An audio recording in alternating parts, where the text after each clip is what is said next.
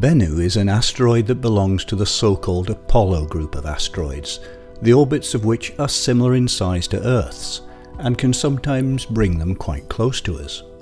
Discovered in 1999, Bennu is classed as a potentially hazardous object and in fact is tied for first place in terms of the likelihood that it will hit us sometime in the next century or two. Bennu has an average diameter of 490 meters, or just under a third of a mile. A head-on impact with it would release about as much energy as 1.2 billion tons of TNT, or the equivalent of about 80,000 bombs like the one dropped on Hiroshima. Bennu was the target of the Osiris-REx mission, which is intended to return samples to Earth in 2023.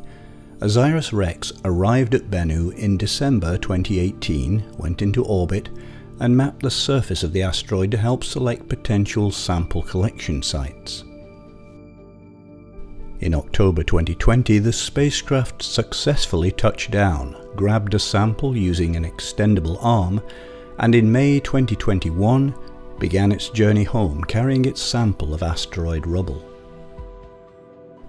On average, an asteroid as big as Bennu can be expected to hit Earth every 130,000 years or so, and obviously it would have catastrophic results, especially in the region of the impact. But there's no cause for alarm. There's no chance at all of a collision before 2135, in which year Bennu will fly by us at a distance of a couple of 100,000 kilometers, less than the distance of the Moon. What happens next depends on whether Bennu passes through a small area in space called a gravitational keyhole. All of these keyholes are less than about 20 kilometers wide, and some are as small as 5 meters across. From running many different computer simulations, researchers have found that the biggest threat is in September 2182, when there's a 1 in 2,700 chance of an Earth impact. For the impact to happen, Bennu would need to pass through a specific keyhole roughly 5 kilometers wide in 2135.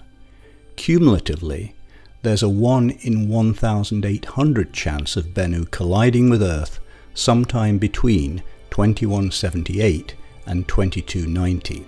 So, no need to stay awake at night worrying. And even if Bennu did lock onto an impact course, we'd know about it in good enough time to mount a mission to deflect it.